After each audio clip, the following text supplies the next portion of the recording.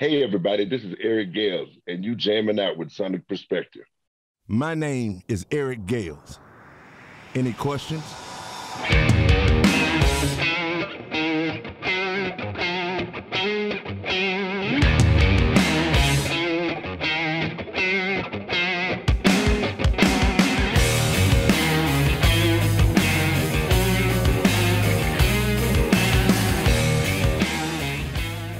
Hello, everyone, and welcome to another interview of Sonic Perspectives. My guest today is the raw dog himself, Mr. Eric Gales. Eric, thank you so much for joining us. Thank you, my friend. I appreciate you for having me. This is so awesome. Thank you so much. Yeah, it's a pleasure. And we have a whole new album to discuss called Crown. But before we get to that, I know you caught COVID in 2020, and so did your wife. I mean, how are you doing health-wise these days?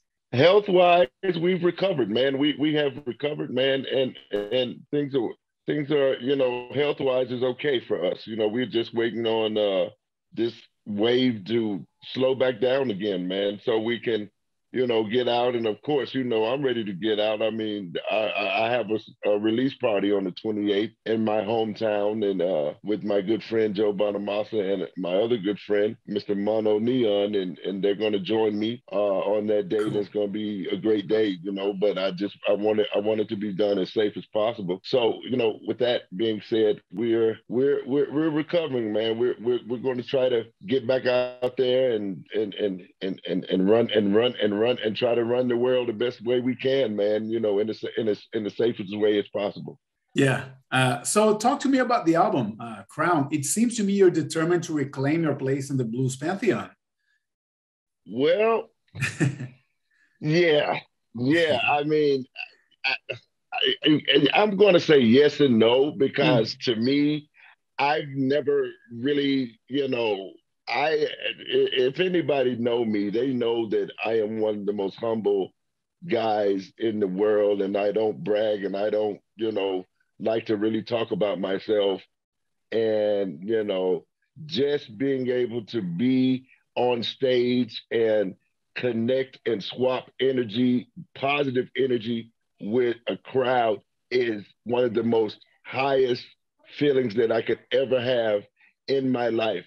If that constitutes claiming the top seat and a pantheon, then okay. But for me, it's claiming the power that is manifested from a swapping of positive energy back and forth in a live setting. For me, that is the highest peak that I aim and strive for. And, the rest of it, I'm not going to throw it away. Of course, I'll, try and, sit in the seat as long as I'm allowed to sit in the seat, or as long as the big man upstairs say, you know what, hey, young man, claim your seat and sit there. And if it's that way, then so be it. But, it's the world that is creating that sort of narrative. And I'm not mad at it. I'm not going against the grain, but I am definitely letting it be known that my eyes are on a sight much higher than that when it comes to that. Just long as I'm able to bear witness to a power that comes to me from a higher being, and I'm able to give it out to somebody else, man, I think that's claiming the best seat in the world. That's awesome. And I love how you started the album with, my name is Eric Gales. Any questions on the song Death of Me? Right? Thank you, man. Thank you so much. It sounds like you're putting the cards in the table and saying, this is my game. Are you into it? So now you're right about that. You are right. You are right. With that being said, how can I answer your first question like I did and start my record by saying, my name is Eric Gales, here it is. But the whole meat and potatoes behind starting the record like that is that, me and Joe talked about it, and it's a good bit of the world that know who I am, but at the same time, it's a good bit of the world that don't know who I am. So I thought that it was the best way to do that was to put it the first thing that you hear when the record comes on. My name is Eric Gale. Do y'all got any questions? And then before you got a question, the music plays, and that's what answers every question that you might have throughout the whole record. That's awesome. That's awesome. I love how it starts. Yeah, yeah.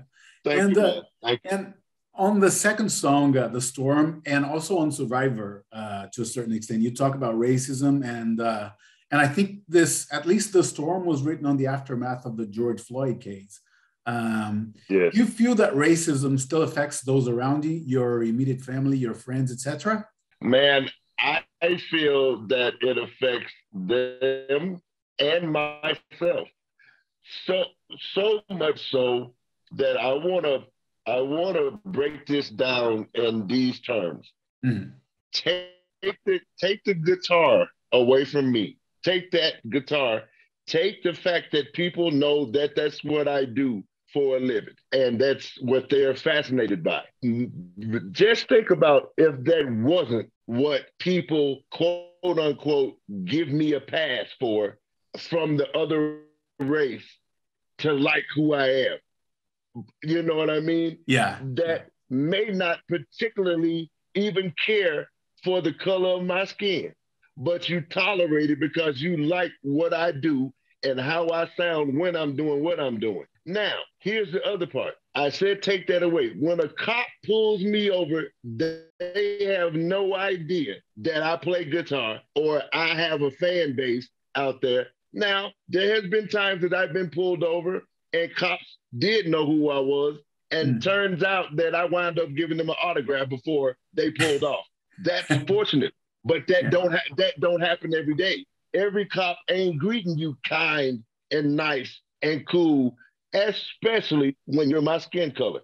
So not only am I concerned about that for me, but I'm concerned about that for any minority, anybody of color that, you know, may not get the pass that another race predominantly gets when, you know, they're in the face of a superior, if you will, and these sort of things arise. You know, it's just, my whole purpose for putting that out there, because there is an element of a particular sect of this world that have no idea that those are the type of things that us in this race go through.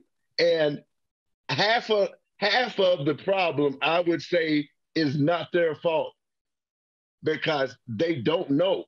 But if you got the opportunity to find out and you're not listening, then it is your fault.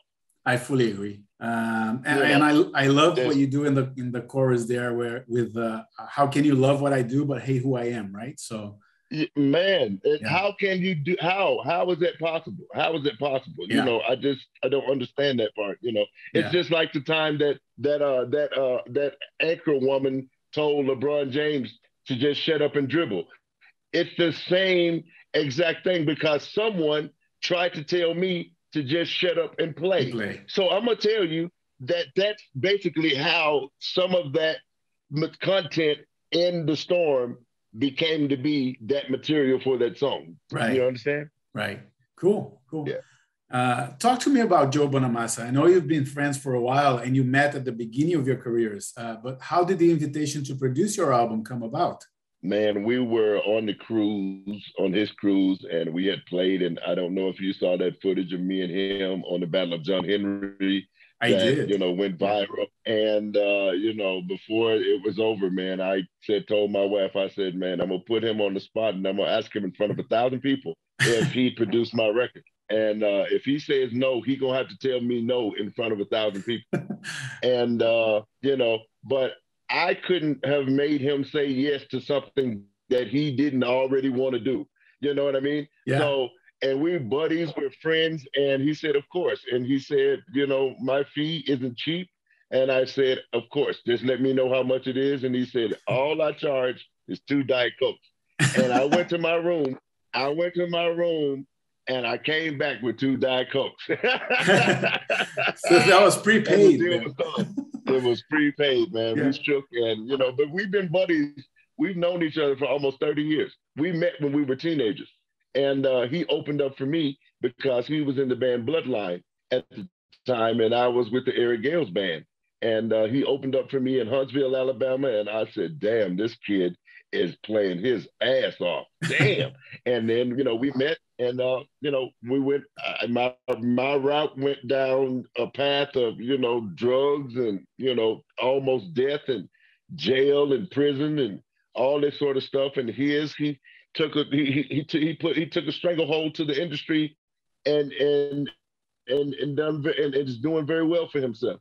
And I had always been very admired. I admired and very inspired, and he'd always been someone that was very close to my heart. But some people have to love from a distance because I was so chaotic within myself that it's just a miracle that I made it this far without killing myself, and I got another opportunity to rise above the ashes. You know what I mean? Yeah. So that is part of the strength in my story that is making this record of such resurrection, if you will, or reinvention, or however you want to put it.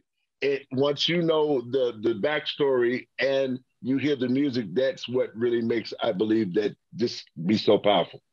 Yeah, and I'm glad you guys got to reconnect, at a better place in your life. And I think the duel between you guys on "I Want My Crown" it reminded me of Apollo versus Rocky, in a sense. Thank you, man. Thank you. Thank you so much. Thank you. Appreciate that. Yeah, we had a lot of fun.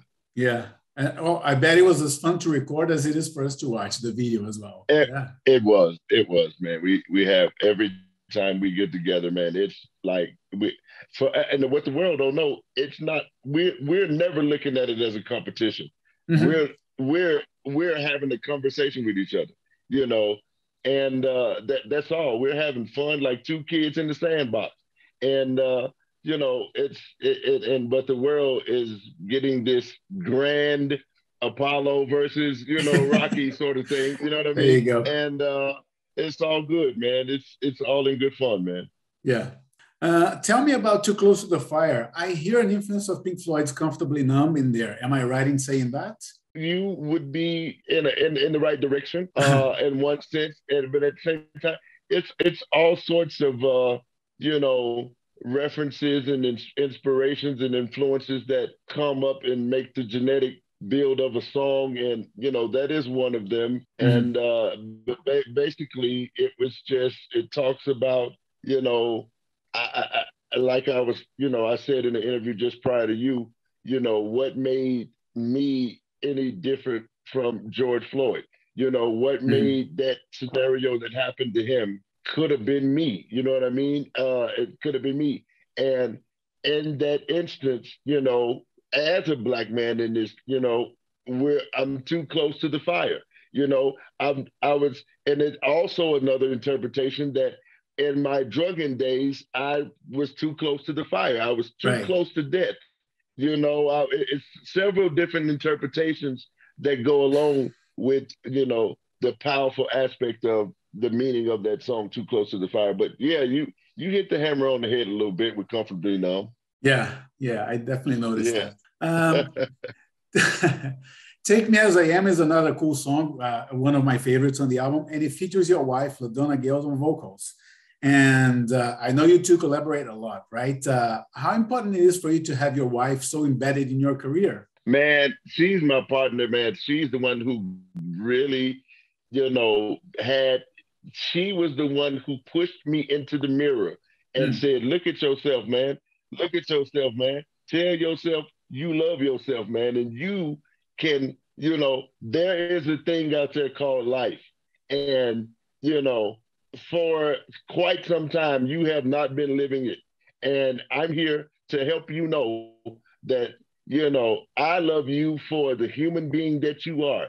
Put the guitar away. It's your soul and your heart that draw me to marry you. And I want you to see the greatest things that can happen to you in this thing called life without any substances. And I believe that once you really take hold of loving yourself, you have no idea what is going to be waiting for you. And wow, I can't believe I'm still in amazement at the things that has opened up since, 2 days ago marked 5.5 years clean for me. So I thought never that would have ever happened, but it come from the strength of a very strong, powerful woman that put that had to be taken through the fire. She was very close to the fire, dealing with somebody like me all that time, but she never gave up on me. And I would never, ever lose sight of that. Now, on the musical side, she's always been that way, but she's always wanted and chose to be in the background. But it took quite some time to convince her by me and Joe that you should step out and we should do something different. And we all know, Joe and I know about how passionate she is, and she's a believer in, you know what, if you can't take me as I am, then it's your loss. And, such and such, this and that. And that song fit her. And you're the second interviewer today that has said and spoke about that song. It's crazy. So evidently, I think we did something right by incorporating having her be the lead on that song. That's exactly why I said all this time she's been singing background vocals for me. Now it's my time to sing background vocals for her. Keep sipping your sweet tea to the sounds of my number one soul sister. And I think she did a wonderful job. And I think it's gonna turn some heads off of this record. Absolutely, yeah. And you play guitar left-handed like I do, and you're right-handed like me, but you don't reverse the strings. Your fat E is at the bottom. How did you develop that style? I mean, from memory, only Albert King did that before you. Yeah, Albert King, you got Doyle Bramwell, you got Otis Rush, you got, a few, but man, and my brothers were playing that way. I picked up the guitar at 4 years old, and that was how I picked it up, and I never looked back. And, and off to the races, for the longest, I thought I was playing the right way, and to me, I was playing the right way. Until I found out that, hey, man, there is no right or wrong way. You know what I mean? It's what works for you. And, hey, it was quite some time before it even, was informed to me that, the world was fascinated by how it was that I was playing, because it was so different from, even Jimi Hendrix. Like people say, as you know what I'm talking about, you play like Jimi Hendrix. I was like, no, I don't. No. I do not play like Jimi. It's different. We hold the guitar the same way, but no, he flipped, and then you have to explain all that and everything and such, this and that, but and at the same time, I have come up with a quote that is not taking nothing away from Jimi Hendrix, because he is the most impactful artist, guitar player, songwriter that has ever graced this planet. As for who he was and his contribution to the art of guitar playing and its entirety. But there is a but. I am not trying to be the next Jimi Hendrix. I am simply trying to be the first Eric Gale. That's all I'm trying to do. Of course. Yeah, that's how you do it. And I noticed even in the signature models, you don't reverse like the knobs or anything like that. It's actually like a right-handed guitar with on the other side. Exactly, because that's what I grew up playing. Okay. Yeah, man. Yeah. And everyone asks you about your playing, but let me ask you about your singing. It seems to me that singing and playing came naturally to you. What were your main influences on vocals? How did you find your style? Man, coming up out of church, man, was a lot of the gospel, a lot of that, and mixed and blend with blues singers, John Lee Hooker, man, Muddy Waters, all these cats, Albert King, and you take some of the modern stuff, you got D'Angelo, and you got a lot of, modern artists that, some of the names are slipping me right now, but you got those, you got some gospel cats, you got your Dietrich Haddons, you've got, all kinds of, you got Jonathan McReynolds, you got, it's just all kinds of insane vocalists and people out there that just make me say, wow. And so I pull from a lot of different ranges. You got Moonchild, I'm a big fan of Moonchild, and it's just insane, man. I just take and pull from everywhere. Yeah, fair enough. And you started at a time when guitar shredders were at the top of their game. Guys like Steve Vai, Joe Satriani, Paul Gilbert. I'm curious as to why you never play with these guys, like on tour or on an album. I think there's been some workshops that you played with these guys, right? I have. Yeah. I have. I just texted with Greg Howe today, as a cool. matter of fact. But yeah, man, those guys they are part of the, ingredients that make up, several things that I'm, like I was speaking about, that I'm influenced by. And I'm glad you mentioned those, because those are not always talked about when you hear my influences and stuff like that. But people that know that I'm influenced by a whole lot of things and a whole lot of people, and they are definitely in that circle. Yeah, Eric Johnson as well. You're friends with Eric Johnson, right? Eric Johnson's one of my best friends, dude. Like, like, you got Eric Johnson, you got Monty Montgomery, you got, all kinds of, AJ Gent, you got, Kingfish, you got Derek Trucks, Doyle Bramhall, it's just Isaiah Sharkey, Jubu Smith, all of these cats, man, it's all the way across the board. Then, Robert Randolph, everybody, man. I'm just, there's no limit to, who I'll catch the spirit from, you know what I mean? So that's just how it goes. Yeah. And we spoke about being left-handed. You played in a band where everyone is left-handed, Pinnick Gales Prigent. And almost 8 years now after the second album. Do you think there will be a third one eventually?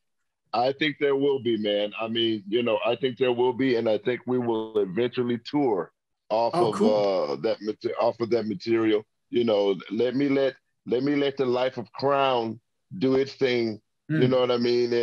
And I think some serious doors are about to be opened from, the release of this record on the 28th, the new single coming out on the 28th, Stand Up, off of the record. And, Kev Mo was a very significant person that had an input on this record. And man, I just think I honestly think this is my time. And absolutely, we're gonna have a very, very awesome, journey making it happen. And everybody that I've been speaking to as far as interviews, they keep mentioning the word Grammy. And I'm going to receive that. And of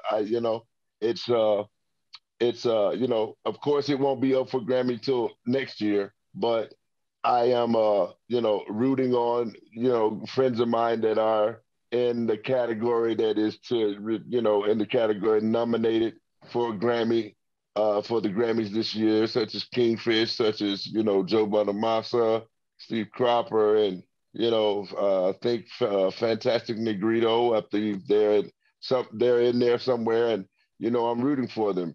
And, but I just want them to know I'm coming next year. I'm coming. Absolutely. Absolutely. Yeah. Yeah, you deserve it, man. Well, Eric, I remember distinctively the first time I saw Sign of the Storm come up on MTV. You were 16 at the time, and so was I. So I just want to say, from a journalist to an artist and from a fan, to an idol, thank you so much for the interview, and all the best for the new album, The Crown. Thank you, man. Thank you so much. I appreciate it. Thank you so much for having me. And this is going to be perfect timing, because in 3 minutes, I got the last interview that I got to do. And it's going to be awesome, man. Dude, you have truly, I just want to show my wife your background that you got. Look at his background. Hey, how are you? He said hey to you. Thank you so much, man. I appreciate you, man. And make me look good and make me sound good on this interview. Will do. All the best, Eric. Thank you so much, man. Thank you, my friend. Cheers. Thank you. Okay, everyone. Thank you for tuning in, and I hope you enjoyed this interview with Eric Gales.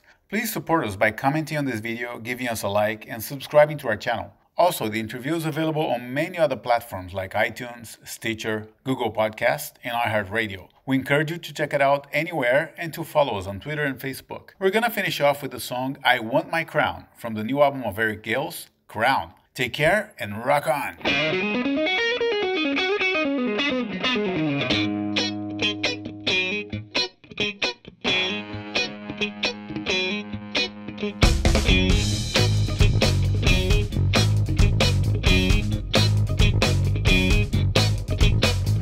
Tired of being in the backseat, I want my crown.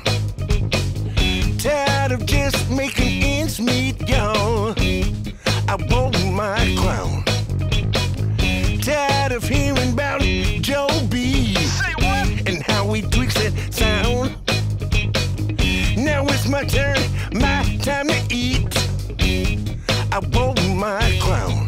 Been on someone else's dome for far too long. If you don't believe me, then listen to this song. I want my crown. I want my crown. People tell me let it be. Nobody bothered asking me. For as long as I've been around, it's my turn. I want my crown. I want my crown.